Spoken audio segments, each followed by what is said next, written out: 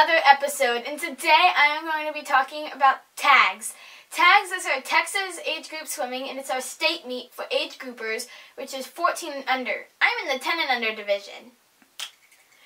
So, tags is a big meet, as I said before, and it's really, really fun, and you have to get qualifying times in order to go. And I made all of my tags times. I actually tagged it out at Golf Champs, and I did really, really good at tags. So tags is like 5 days long, and the events are really spread out. So on the first day, I swam the 200 IM and the 100 freestyle. On the 200 IM, I did really good in my prelims, and I dropped about 5 seconds. And on the 100 free in prelims, I think I dropped 2 seconds. Anyways, it was a really good swim in the prelim. And then going back into the finals, I dropped a buttload of time in my 200 IM. And big shout out to Olivia. Just saying, both of us crushed that 200 IM. And we pushed each other to the max. She might have gotten me at the last second, but I don't care. I dropped a buttload of time. We crushed it, and right now, when this video is being made, our times are in the top 5 in the country. So, yeah, that was pretty impressive. And I'm also really proud of myself because the 200 IM wasn't really an event that was on my radar of being my best events. And I went in there, got my first 11-12 tags time, and I was like, and then on the 100 free, that was my event. Like, I crushed that event, and I got my 11-12 tags time, and I barely missed the tags record. That was so sad. And I won by like a whole body length. And then we did a relay that night too, and that was also really fun, and we did really, really good in it. And we got 3rd. Yeah! That's actually really good for a relay. So, moving on to the next day.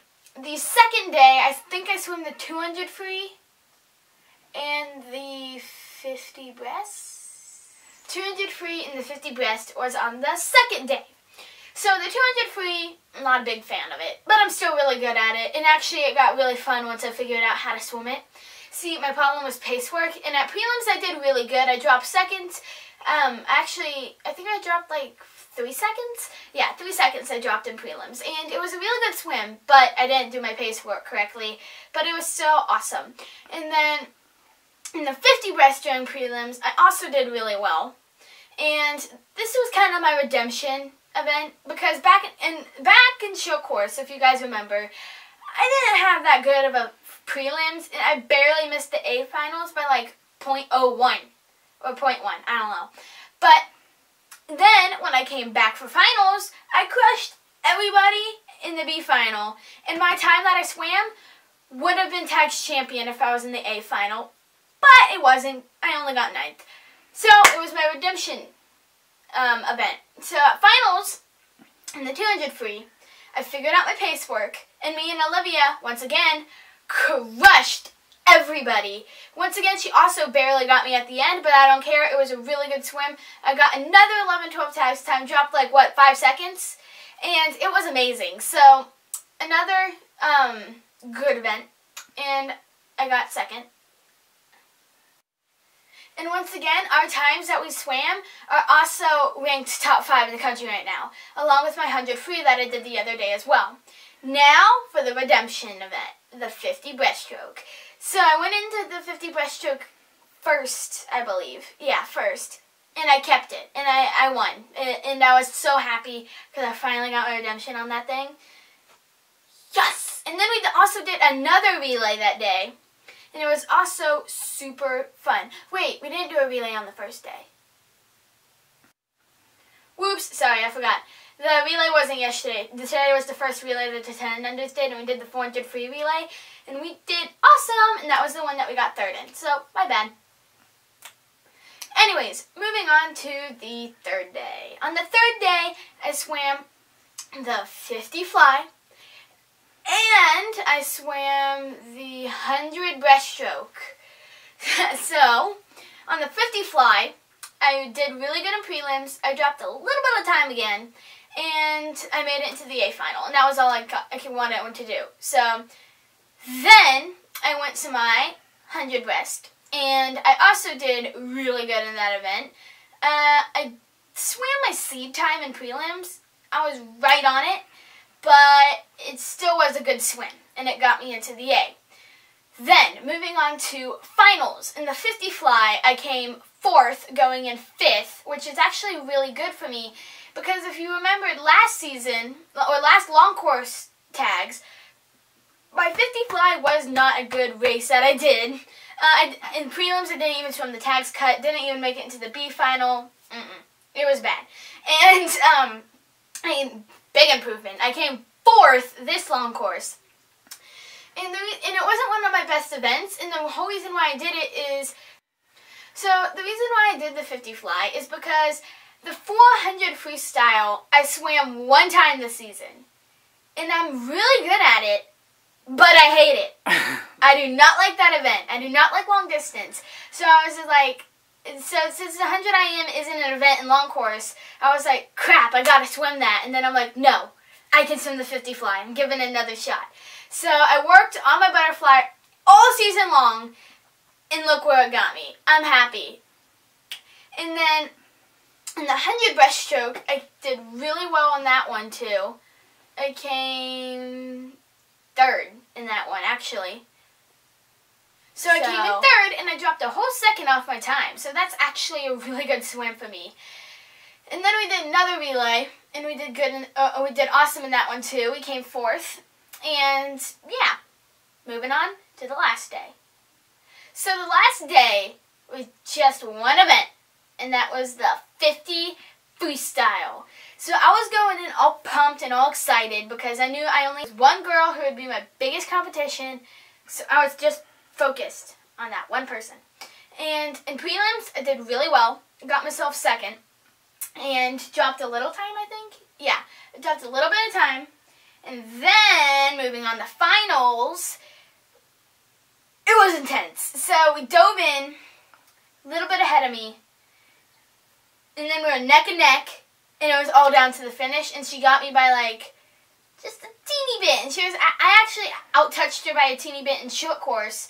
And then she got me in long course. And I was really, really sad about that. Because we both crushed the tags record. It goes to her, though, because she beat me. But we still both creamed it. And that was actually really exciting. And with the times that we swam right now, that got us 2nd and 3rd out of the whole country. So that's pretty impressive. And then I did a relay like 10 minutes after that, and I was still really down in the dumps for losing that. Or not losing, but not coming first, because that was my event, or I thought it was my event. So I was really sad, and big shout out to Coach Jared, because to cheer me up, he wore a tutu during our relay, and it was so funny, because I was behind the block, and I saw him put it on, and I was like, giving him a thumbs up. So I was doing the anchor on the 200 freestyle relay. Yes.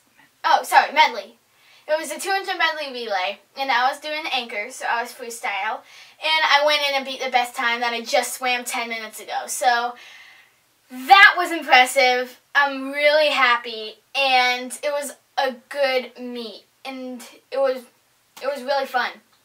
So I want to give a big shout out to Coach Jared again, because this season would never have happened without him.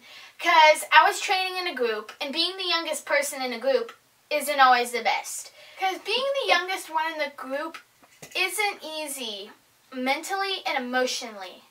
So when people were mean or something like that, he helped me. He would listen. He would give me a lot of advice, and he wouldn't just go swim. Like, he would give me a lot of advice, he would help me through it, and he helped me get to where I am now. And so, big shout out to Coach Jared, and thank you so much for making this whole entire season possible. And also, big shout out to my whole team, because we are so big when it comes to team spirit at tags. We paint our faces, we wear tutus, we dance, we shout, we do the whoosh, we cheer, we come up with new team cheers throughout the way. It's really, I love it. I love being on Twist. We might not be the tippy-top best team, but we're definitely the best when it comes to team spirit. So that's what I love about the Woodland Swim Team. Anyways, so after that awesome meet, we left right from there to go to Arizona. So, it was really fun. The Grand Canyon was amazing. It was so big. We got to hike down it a little bit. We didn't go all the way down because that's too far. But we hiked down a little bit. We got to see some of the overlooks. We took a tour bus. We got to eat there. It was really, really cool. And then after Arizona, at the Grand Canyon, on the way back, we visited a couple of the historic little towns we actually visited the town that inspired Radiator Springs from the movie Cars. And it was really cool because we went to this cafe and this guy said that the person who created Cars, I forgot his name, but Stanley, the town's founder, it was based off of, I think, his grandparents, his grandpappy or whatever. And right behind this cafe was Stanley's Barber Shop, and that's what inspired Cars. And we got to see all the cool little historic towns. And we also spent the night in a wigwam. It was really small, and I was basically taller than the shower, but I don't care, because it was cool. And if you don't know, the Cozy Cone is inspired by the wigwams. It's like a big teepee kind of thing. It's really small, but it's really cute and comfy. So after that, we went to Roswell, New Mexico, and we got to see the Alien Museum. And then we went by a couple of gift shops there and got some cool things, and we took some cool pictures with all the aliens. It was really neat and creepy. And then, now I'm home, relaxing, and in about a week and a half, I'll be back in the pool, ready to start a new season. Thank you guys for watching. I hope you enjoyed this episode. Please make sure to subscribe for more and leave a like. Bye!